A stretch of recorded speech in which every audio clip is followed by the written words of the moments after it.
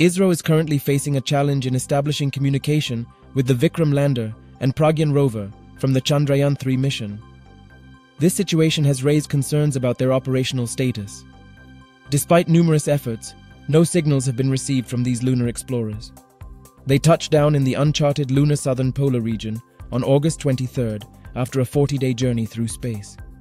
Vikram lander and Pragyan rover were placed in sleep mode on September 2nd after completing initial tasks. The rover had covered a distance of over 100 meters on the lunar surface from the Shiv Shakti Point, confirming the presence of sulfur, iron, oxygen, and other elements on the moon. However, since then, ISRO has been unable to revive the system, despite initial optimism. ISRO will persist in its efforts to establish contact with the lander and rover until the next lunar sunset, scheduled for September 30th. Nevertheless, at present, it remains uncertain when communication will be re-established with the Chandrayaan-3 instruments.